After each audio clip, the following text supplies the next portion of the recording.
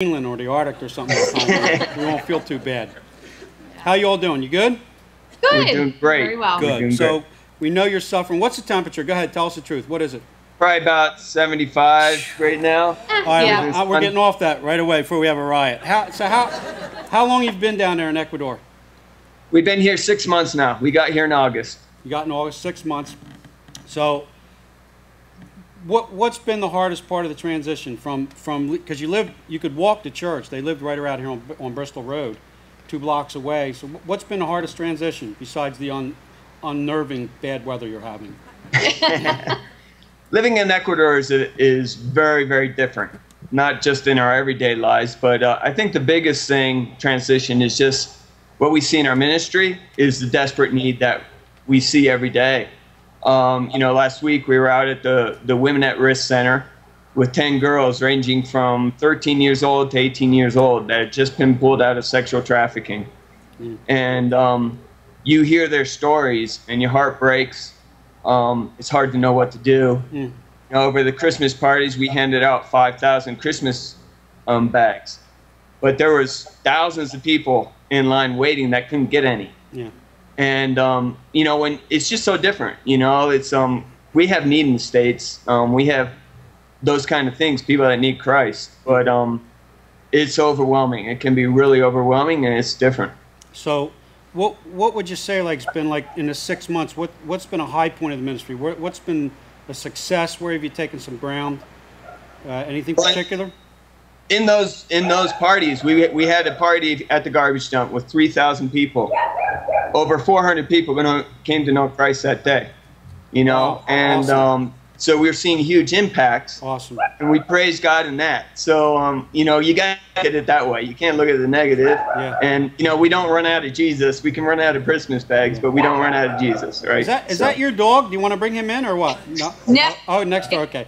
What's the expectations for the year? What do you hope to get done, like, for the rest of the year? Well, this summer we have, from March through August, we have about 20 work teams coming down. How many? So I'm going to be working 20. Wow. 20 work teams. Wow. So, our goal is to have those be life-altering experiences for not only for the teams that come down, but the people that they serve.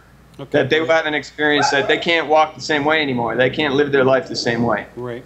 So, Well, tell us, how can the church here in Chalfont, how can we pray for you guys, for your family, for the work there? What's the best, what do you need us to be praying about? I think if you guys could just continue to pray for the boys. We have 2 boys. They're 6 and 8 years old, Noah and Aiden. And we knew coming down here they had some special education issues. And we had a meeting with the school within a month, and they said that Noah needed an aide, which we were expecting. We weren't shocked by it. And God gave us this amazing girl named Amanda, who was a fabulous aide for him. And it's been a great year. And she's going to stay throughout the year, but then she's leaving in June when the year's done. Great. So if you guys could just pray for the future for both of them and some of their educational issues. And we know God's going to come through, but, just to keep them in prayer for next year. Pray for the kids, pray for the family, and pray for some great evangelism opportunities in Quito. Okay, listen, and you have some people here in the fellowship hall. They have a sign-up. They have some material out there.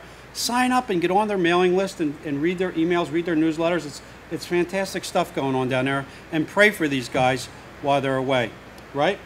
Yep. yes, Amen. definitely. Hey, thank you. Yeah. Thank you, guys. Right. God bless you. Here you guys. Stay God bless. warm. Bye-bye.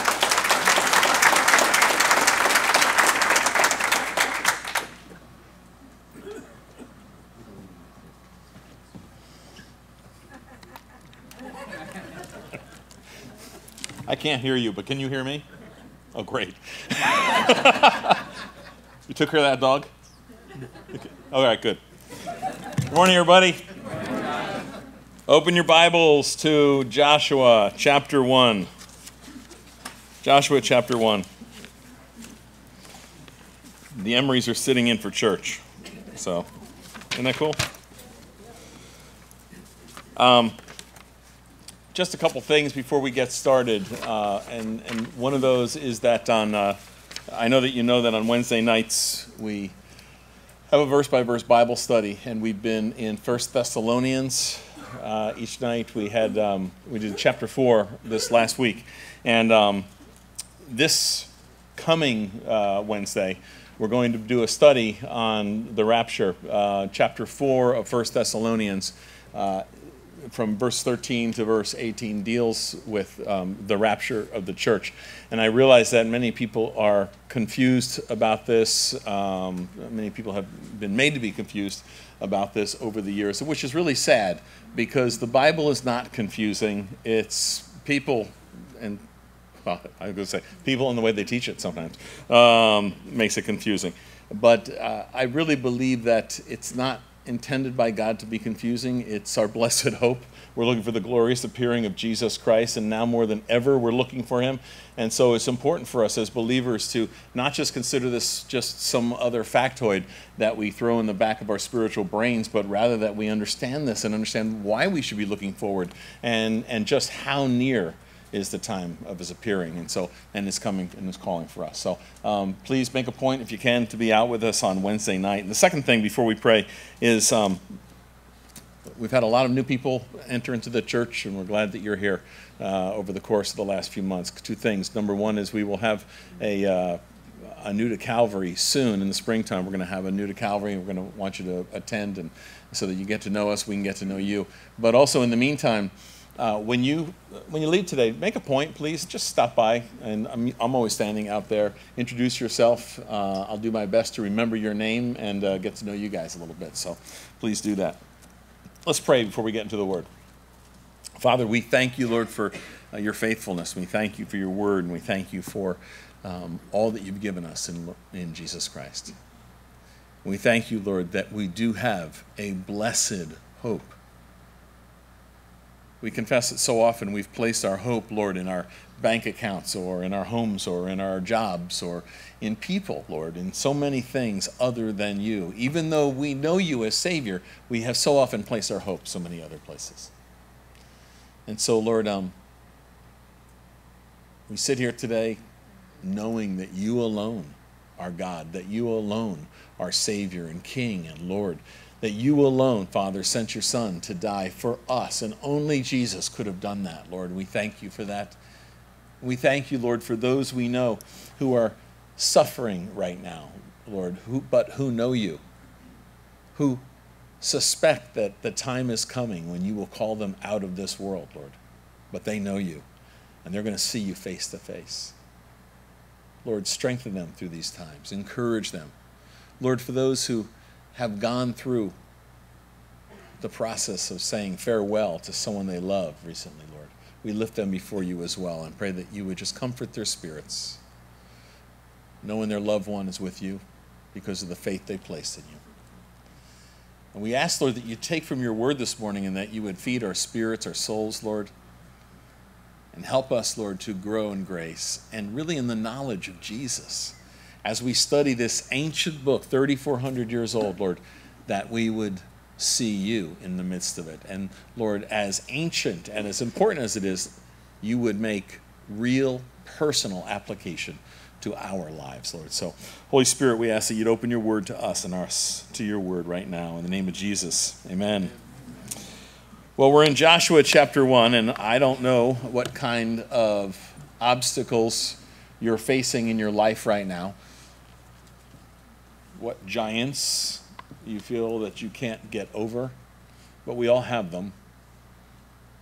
For some of us, they're bigger than for others right now. For some of us, things are better maybe than they were a few months ago or a couple of years ago. And then there are those of us for whom they're right in front of us, and we don't know what to do. And we pray, and yet we feel like nothing ever changes. And I really believe that as we walk through this book together over the course of the coming months, we're going to see a lot of things here that God wants to teach us about his power and about his intentions for our lives.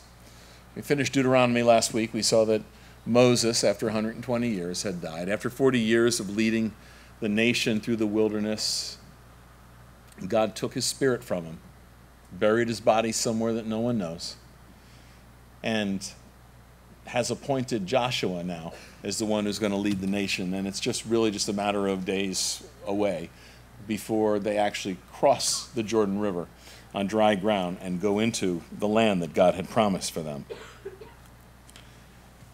And it's important that we understand that Israel failed to enter into the promised land 38 years earlier. They had opportunity to go in, but they failed to go in. And the reason they failed to go in is because spies were sent out, 12 of them, and that was okay that these 12 spies were sent out. And one of them was Joshua, another one was Caleb. And I'll bet that no one else remembers the names of the other 10 spies. But the 2 who came back with the good report are the ones that we remember. These were young adults that were sent out. Joshua was probably somewhere in the neighborhood of 22, 23 years old when he went out. So often we think these are old people. No, they get old. They start out young. And some of us know that. Others will learn it. And so Joshua was one who came back and said, we should go into the land. The other spies, the 10, who gave the wicked report, they agreed it was a land that was flowing with milk and honey. They agreed that it was everything God had said that it was. But they also pointed out the land was filled with giants. Too often we put that in the realm of fantasy or mythology, but the reality is the land was filled with giants. And you can check it out for yourself online. Well, there's a lot of goofy stuff online too, but you can research this for yourself to see that, in fact, that land, not just in Israel, but in many parts of the world, there were giants at one time. And there were giants in the land, anywhere from 10 to 15 feet tall. And to think of how big, we're not just talking the height, but the girth of these people. It's estimated that many of them had to consume upwards of 30,000 calories a day just to maintain their body weight. I mean, imagine that. No, I can't imagine. The problem is we don't get taller when we do that, okay? But that's really what it was like. And Joshua and Caleb said, absolutely, the land is filled with giants, but we should go in. And the guys with the evil report said, no, we should not go in, because we were as grasshoppers in their sight, and also, the key phrase, also in our own. We saw ourselves as unable to go up against these guys. Joshua and Caleb were like, come on. God has done all of this already. He's shown himself so powerful, so miraculous. He's done all of these things already. He's made us this promise that we should go into this land that he has for us, and he's told us that he will give us the victory. And imagine what it's like then, after traveling with those guys, to see them and all of the other people pick up stones to kill you because you've placed your faith in Jesus Christ. And if you place your faith in Jesus Christ and you will be vocal, you can expect the people are going to be very angry with you. And they're not going to accept that this is the truth, but it is the truth. And so there's a lot of personal application we can take from this. They're standing here at the border. They're standing at the Jordan River. And they made a choice years ago as a nation not to go in. Now all of that nation, all of the elder generation, who believed the spies with the wicked report are dead. Only 2 from that generation are alive, and that's Joshua and Caleb, because they're allowed to go into the promised land. Everybody else is a child of the Exodus generation. And while they had chosen 38 years earlier not to go in because of the giants, they had chosen not to go in because of these cities that were strong. They were fortified. They had these big walls around them. They had chosen not to go in because of the power of the enemy. Now God was saying, you're going to go in, and Joshua, you're going to lead them in. How would you feel? If you're Joshua, how would you feel? See, you have to take this out of the realm of what seems like fiction to us sometimes and think, okay, now you've got those guys there across the river. They know you're coming. We learn that later on as you start to study through the book. They know you're coming. You think they're not ready? They're ready for you.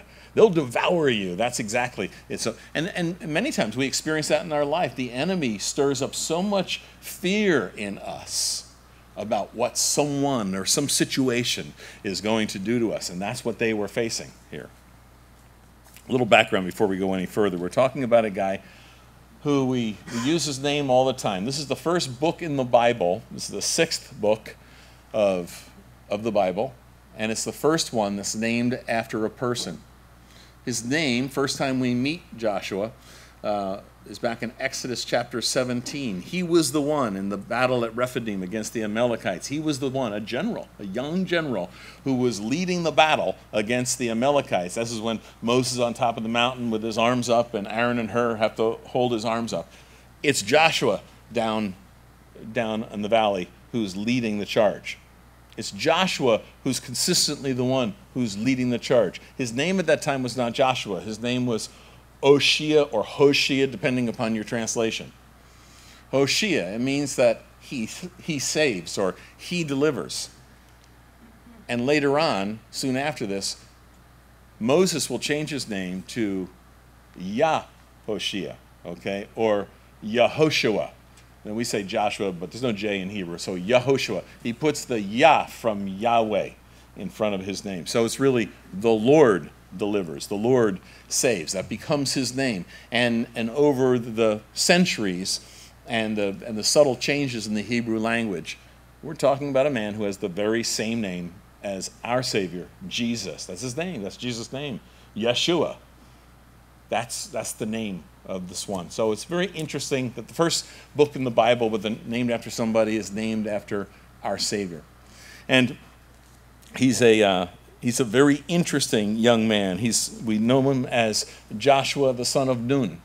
And his father was a descendant of Ephraim, which in one sense means nothing to us, except Ephraim was one of Joseph's two sons, Ephraim and Manasseh. And Ephraim was highly blessed by God. And so that means he's a descendant of Joseph, which is a big thing if you're an Israelite. It still doesn't mean a whole lot to us. So think about this, though. If you remember anything about the Passover, this is the firstborn son of this man named Nun. So I imagine the Passover made a big impression on Joshua, since had it not been for the blood that had been put over the lintel on the door, he'd have been dead. And there'd be no story about Joshua. There'd be no story about fighting the Battle of Jericho. There'd be none of that, because he'd have died. Okay? This meant a lot to him. He took it very personally. And we see him as just a guy. He's the son of a slave.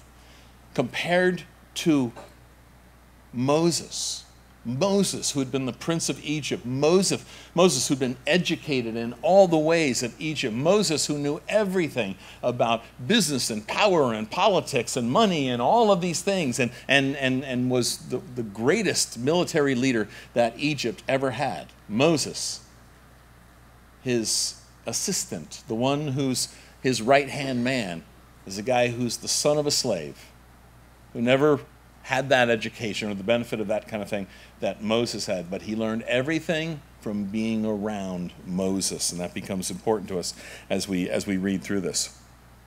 Anointed by God, as Moses lays his hands on him in Deuteronomy chapter 31, he's the one who's to succeed Moses, and this is where it happens. So it says in verse 1 that after the death, that's what your Bible may say, or now, may be the first word, but after the death of Moses, the servant of the Lord, it came to pass that the Lord spoke to Joshua, the son of Nun, Moses' assistant, saying, Moses, my servant, is dead.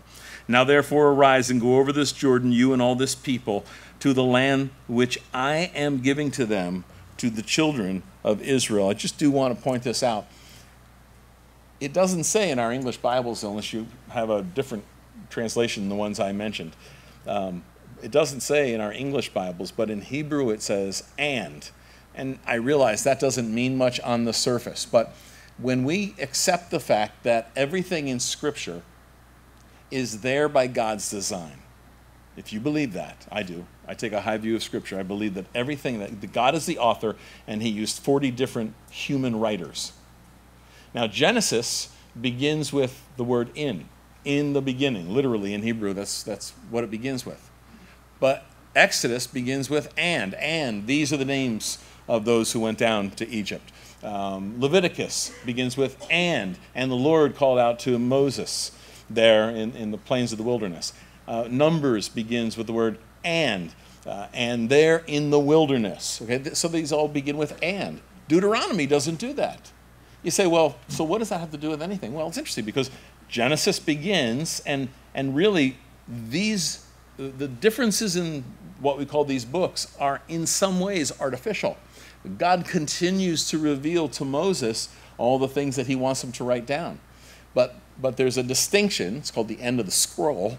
And that distinction is the end of one, the beginning of another. So and is just and the story continues. The narrative continues from the end of Genesis into Exodus, from the end of Exodus into Leviticus, from the end of Leviticus into Numbers. But at the end of Numbers, where we learn that almost everybody, or basically everybody from the old generation had died, Deuteronomy, if you remember in our study, it's the reciting, the second telling of the law.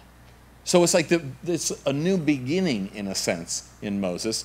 There's no and there. But Joshua begins with and Judges begins with and Ruth begins with and the Samuels begin with and the Kings begin with and First Chronicles begin with and. In other words, God says, there's a continuous thing that I'm revealing here. And some of you are thinking, and this is getting really boring because what does this have to do with anything? This is what it has to do with. Because it indicates that the Spirit of God is the one who is running this thread through all of these books.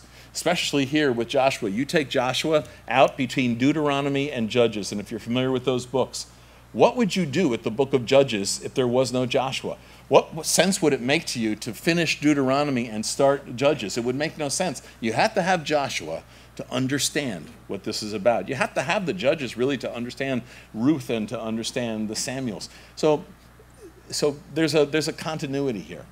And God says, I've called you and I want you to go over. I'm going to give this land to you, to all the people. He's Moses' assistant. He has learned everything from being with Moses all of these years. And if you think to the time when the golden calf was being fabricated down in the valley, Moses is up on the mountain. We always think of Moses up on the mountain, mobs of people down in the valley, and they say to Aaron, where is this Moses? He's never coming back. Make us a God that we can worship. And Aaron says, okay, well, take off your watches and take off your earrings and give me your bracelets and everything, and threw him into the fire, and he fabricated this golden calf. And of course, we know the story that Moses comes down and says, what's up here? And Aaron says, I don't know, it just happened. He's the high priest. It's Moses and Aaron. Aaron is the high priest. We're not thinking much of Joshua right now, but where was Joshua this whole time? Joshua was with Moses on the mountain. Joshua is a guy who has personal experience with so much of what Moses also experienced, because God was using all those experiences to prepare him for this. And the reason I say that is in first service, I started to do the counting. I realized, wow, it's been a long time. 25 years I was in business, 15 years I've been a pastor. I thought I just got out of college.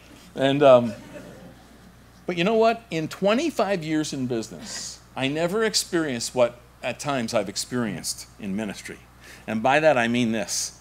There's an understanding, and there always was, maybe it changed, but there was always an understanding in the business world that you need to cut your teeth on something. You need to get some experience before you're going to move into some other position. You need to get some experience. You need to demonstrate that you have the chops. You need to show that you can do the job before someone's going to promote you and give you some other position. That's a clear understanding. And here's Joshua, an example of that. He's been the assistant to Moses for 40 years now.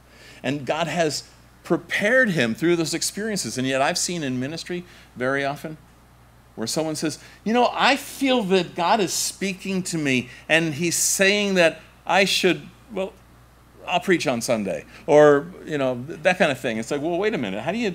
Where'd that come from? Why would you think to do that? Well, because God's telling me, which is always the trump card. When someone throws down the trump card, they take the hand. Like no one plays cards. You know what I'm talking about, okay?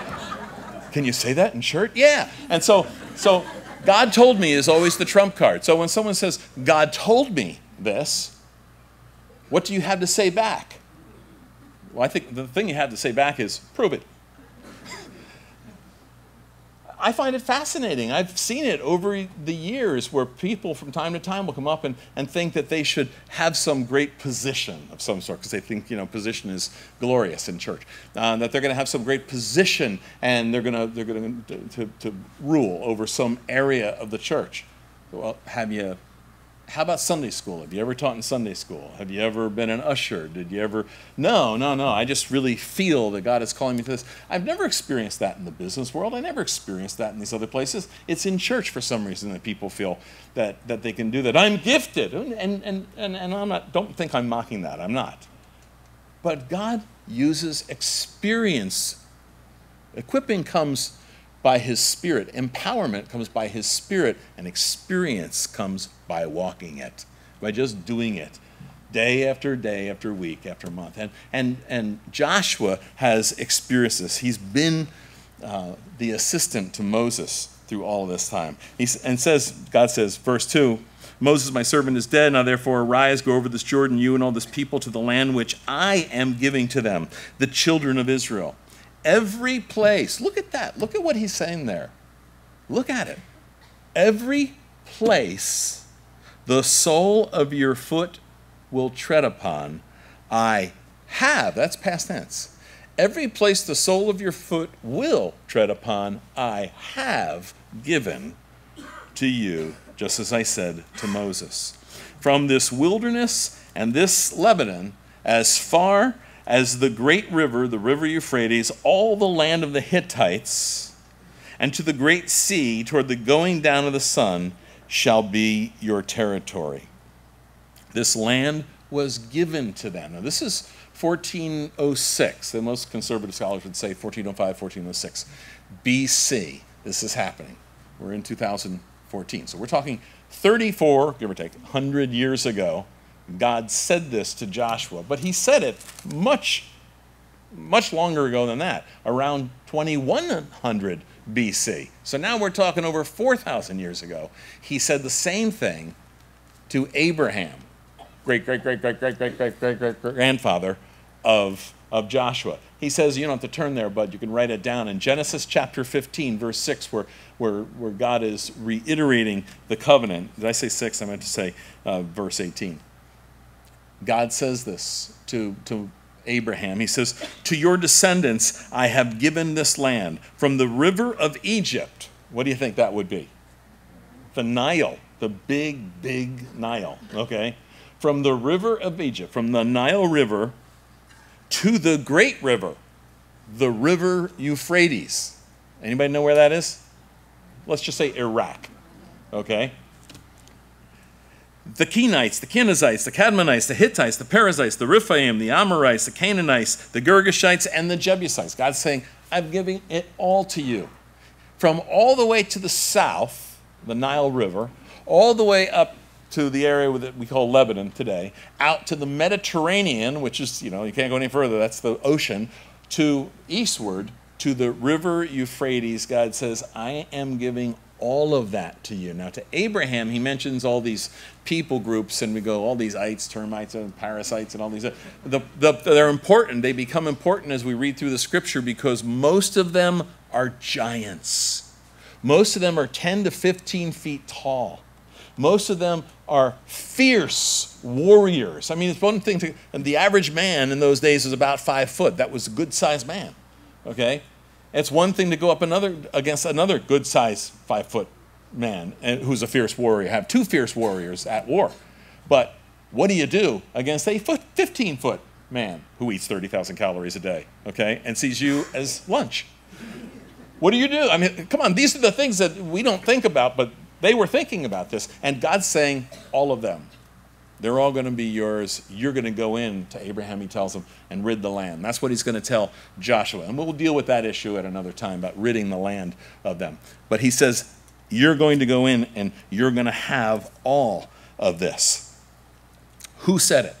God said it. God said you're going to have it. In fact, when he says to Joshua, everywhere the sole of your foot goes down, I have given it to you. Anywhere you will go, I have already given it to you. God had already made that decision long before there was a United Nations, long before there was a Hamas, long before there was a PLO, long before there was any of this, long before there was an American government who disagreed with those things, God had already said, this is what it's going to be. Let's put it in another perspective. In round numbers, we're saying that range from the Euphrates to the Nile to Lebanon to the Mediterranean, that's about 300,000 square miles. It means very little. In the glory days of Israel, King David, King Solomon, Israel had the most territory it had ever had, about 30,000 square miles, only 10% of what God had promised. Right now, Israel occupies about 27,000 square miles as Israel sees their rights. As the United Nations sees their rights, and as our present administration sees their rights and would have it, it'd be more like 19,000 square miles, just to give you some perspective. But God says, I have given this to you. And if God says that, it may not look like that right now, but you can bet it's going to end up that way. God says, I have given it to you. And one of the things that you can find as an interesting study on your own sometime is, as you walk through the book of Joshua and some other areas, but as you walk through the book of Joshua, there will be some areas where they didn't actually rid the land of all the enemies. And those become the places, when you study them, that you'll find out today are still the hot spots, are still the places where their enemies are. Even though they're not the same peoples, they're still the hot spots. It's just the way God works. He's saying, everywhere you set the sole of your foot, I'm going to give it to you, but you have to set the sole of your foot. You have to go in. And by the way, that's where this becomes very personal. You can bet it was personal for Joshua. That becomes very personal for us too. You have to set the sole of your foot down. You have to have the guts to go in. God's going to say, you need to be strong. You need courage. Don't be dismayed. Go do it, because I'm giving it to you. You need to do this. So, real quick one. Jericho. In Hebrew, okay, I'll just put it this way. In Hebrew, the name for Jericho is House of the Moon. Okay, House of the Moon. Yirach in Hebrew is moon. So in Hebrew is moon. So Yiracho is his moon, house of his moon, basically. Which I know that's really fascinating to you. But so they went in and to conquer these peoples. Anybody know the name of the Muslim god? What's the name of the Muslim god? Allah, which is a new form of the Arabic, or an Arabic form of the old pagan god, Al, for God, Al-Ilya, the moon god. Interesting how it goes around, comes around. I'll just leave it there. So, God says, I want you to go in, and anywhere you set the sole of your foot, I have already given it to you. It's a gift. Listen to this. It's a gift. He's saying, you didn't do anything to deserve it. I have already given it to you. I made the promise to Abraham and to Isaac and to Jacob and to your fathers before you. I'm giving it to you. It's a gift. But you must go in and take it. You know, the exact same thing is true when it comes to our salvation. It's a gift. We talk about it all the time. But the reality is the gift of eternal life is a gift of eternal life. We can't do anything to merit this gift. We can't please God by the way that we live or the things that we give up or any of those things. It's by trusting that He actually made the payment to pay the price for our sins and to purchase us. We use the terminology to purchase our redemption, to buy us back. He already did that. It's a gift. But like any other gift, whether we're talking Christmas or a birthday or any other time somebody gives you a gift, the first thing you have to do is to reach out your hand and to take the gift. You have to take it. But that doesn't mean anything until you take the wrapper. You got to take the wrapping paper off. And that doesn't mean anything until you open it up and ultimately until you own it as your own. Say, this is mine. I've taken the gift. I received this gift. Or in terms of salvation, I believe this personally. If you've never done that, you're just putting a gift on the shelf. You just keep hearing about a gift, but the gift is yours for the taking. You must take it. You know, there was a guy by the name of George Wilson, 1829. He was convicted of mail robbery. Those were the days people cared about that stuff. Now it's all about the internet, right? But mail robbery and murder. And because that's a federal crime, he was in a federal penitentiary. But a lot of evidence was confused. And when it all went through the courts, ultimately, they couldn't really hold up a solid conviction. There were all these appeals. And so finally, President Andrew Jackson, we're talking the 1800s, Andrew Jackson pardoned him. He pardoned him. Think about that. You're in a federal penitentiary. You are facing the gallows. And the President of the United States, the last one who has authority in our country, sends down a pardon, and you are set free. And he refused to take the pardon. And he was scheduled to go to the gallows. And everybody was up in arms. He's been pardoned. And it went to the Supreme Court. Supreme Court Justice Marshall wrote the opinion. And he said, a pardon is a piece of paper until it's accepted. So he went to the gallows. They put a bag over his head and a noose around his neck and pulled the lever. And in a few seconds, he was dead because he didn't receive the pardon. You have any idea how many people never receive the pardon? How many people never take the gift? How many people hear it over and over and over and over again, but it's just on a piece of paper? That's all it is, because they don't receive it for themselves. Don't walk away without receiving the gift. Just as God is promising to Israel and through Joshua, this land is yours, you must go in and take it. He's saying to you, this salvation is yours, but you must reach out and receive it. You must believe it for yourself.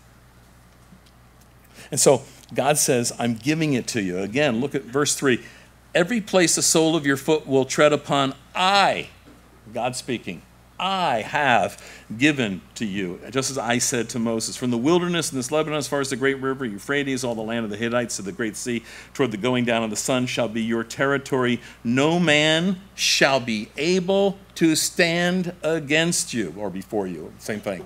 Think about that. Wherever you go, despite how big those guys are, no matter how much they eat per day, no one will be able to defeat you, is basically what God is saying, will stand before you all the days of your life.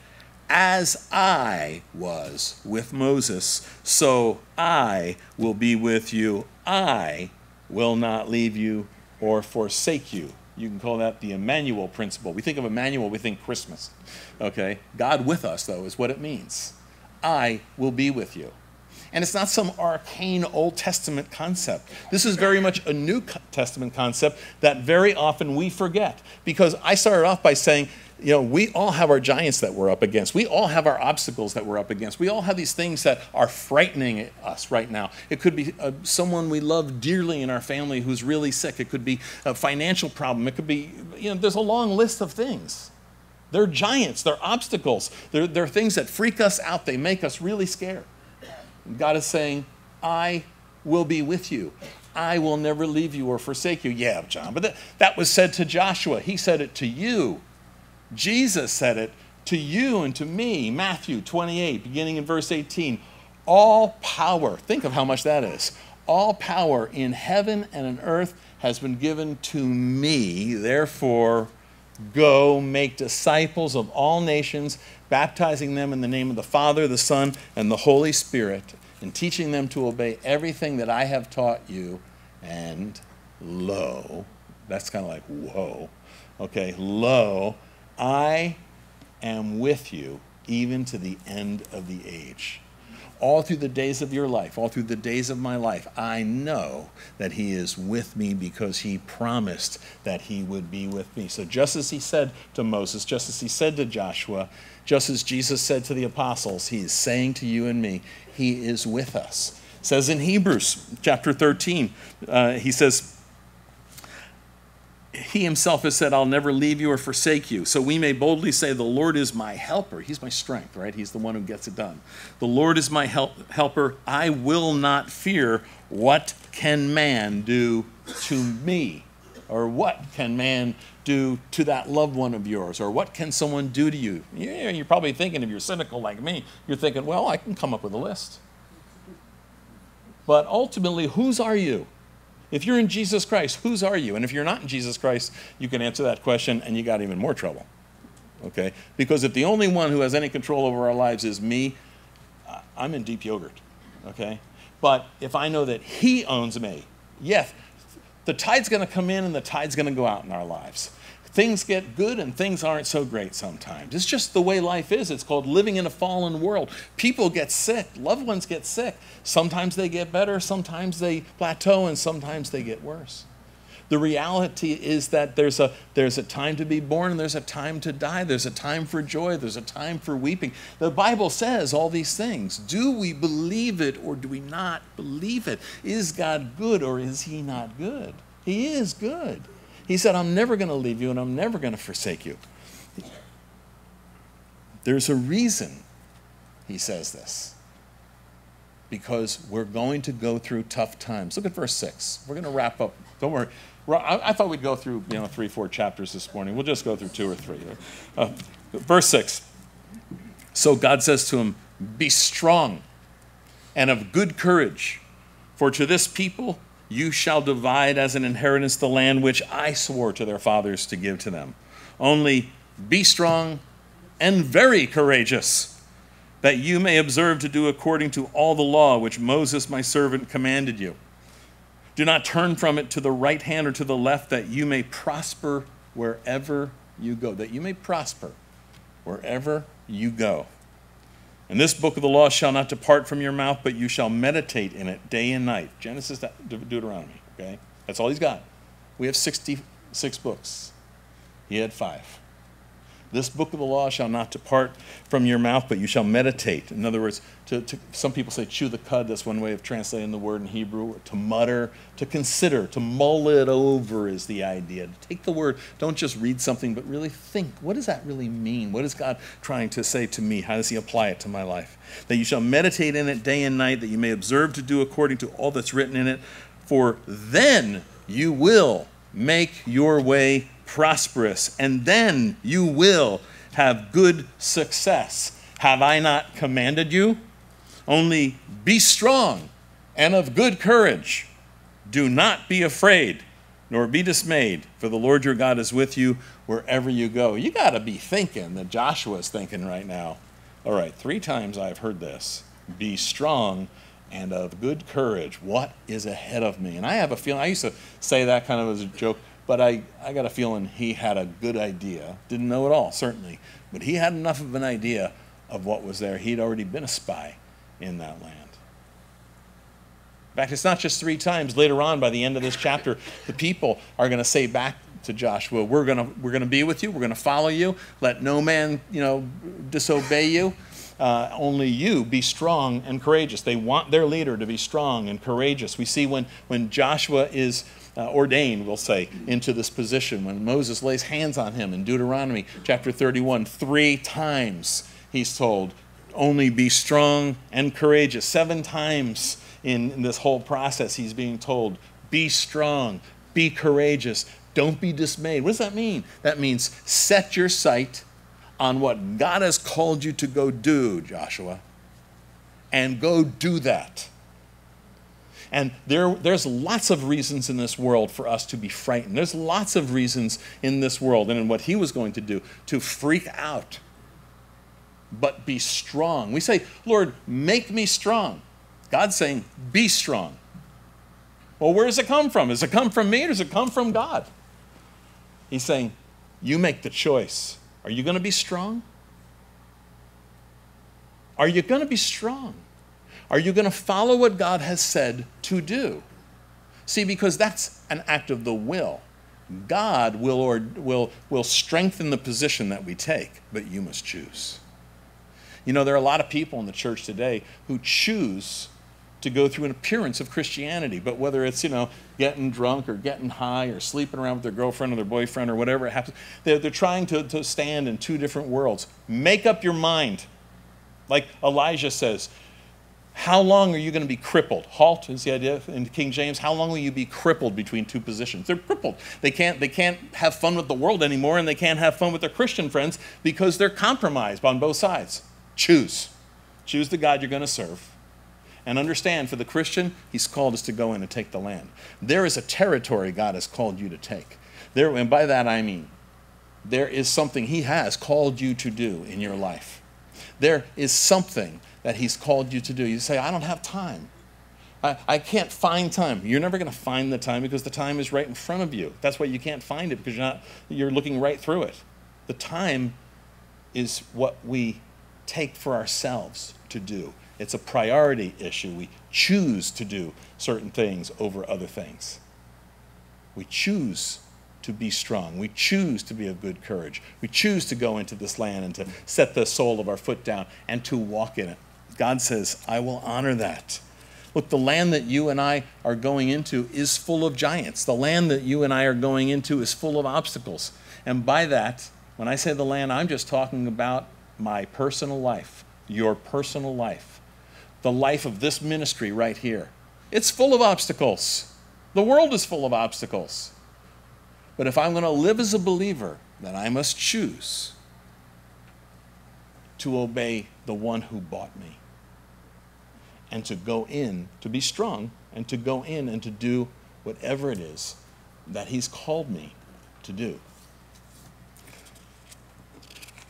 For you, it could be fear, it could be anger, it could be lust, it could be drunkenness, it could be gambling. I mean, we can go down the list. How can I have strength in the midst of my sickness? Lean on him. He will strengthen you. Does that mean he's going to remove it, heal you? We've seen people healed here before, and we've seen many people who have not been healed in the sense we would say healing, but strengthened, nevertheless, to face the next day, to take the next step. Isn't that the issue? Isn't that the issue? To face the next day, to take the next step, whatever it is. He says, as I was with Moses, so I will be with you. We were purchased with a price, the price of the blood of Jesus Christ. If you've received the gift, if you've accepted that, and you are his, then if I am his, then I am no longer my own. And he then has to be the one I call him, Lord, which means master, which means king. And if he is Lord and master and king, then I can tell you he's got a territory for you to take. And I don't know what it is in your life, depending upon your age and where you are, and although I don't know that, but you probably have a good idea of it. He's the only one who can give you victory. You say, what is this blessing and prosperity and success that he's talking about? Well, if you want an idea of that, you can look it up later on in Psalm 1. The one, he says the man, but the one who meditates on God's word, the one who spends time in God's word, the one who looks to the Lord, and what the Lord has to say is like a tree planted by streams, rivers of water, whose leaf never withers, whose roots go down into good soil, and bears fruit in every season. That's what we want to be, because ultimately, that's what we'll receive reward for having trusted him, to trust his word, and to follow him. Look, in a moment, the worship team's going to come up here, and as we sing this song, the prayer partners will be up here. Please, you've got giants in your life and obstacles in your life. Come and pray with someone who can pray with you about those situations. Don't just walk out, but spend some time and pray with them. We want to help you, and that's where we find the victory, in prayer, as we go to him. Let's stand together.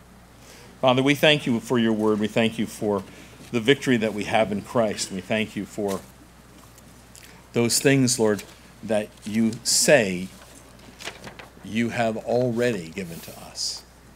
But it's up to us, Lord, to go into that territory and to take the land. And so how that plays out in each person's life, I don't have any idea in the room of hundreds of people. I have an idea what it means in mine. And each one of us is responsible for coming to you individually. But to whom else would we go, Lord? You alone have the words of life. Who else would we go to? You alone are in control. Who else would we go to? You alone are king and sovereign over all things. And so, Lord, whether it's for health, Lord, whether it's for rescue from a disaster, whether it's for the salvation of a loved one, for all these things and 100 more reasons, Lord, we come to you knowing that you alone hear our prayers. You alone will answer. And we thank you for that in the name of Jesus. Amen.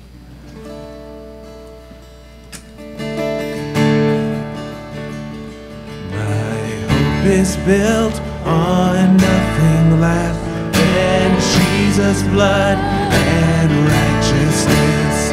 I dare not trust the sweetest frame, but wholly lean on Jesus' name. On Christ the solid rock I stand, all other ground is sinking sand, all other ground is sinking sand. When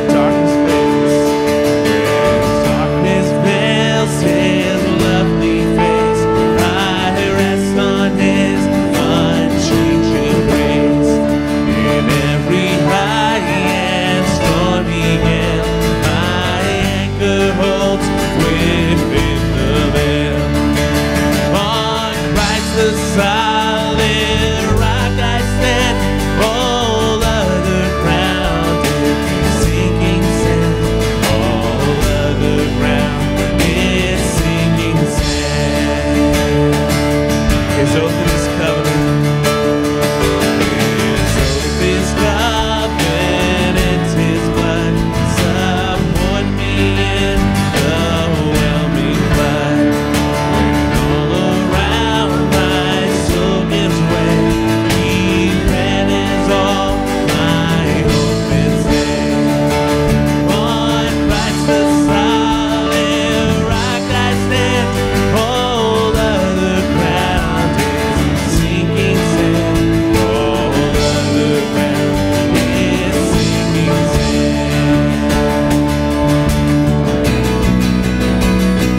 When he shall come with trumpet sound, oh, may I then bid him be found. Trust in his righteousness alone, faultless to stand before the throne. On Christ the solid rock I stand, all other ground is sinking sand, all other ground is sinking sand.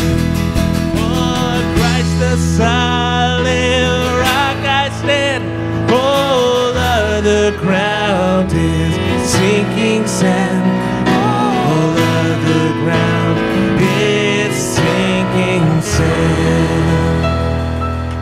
Amen. And again, if you would like prayer, please come on up. There will be prayer partners. Have a great week.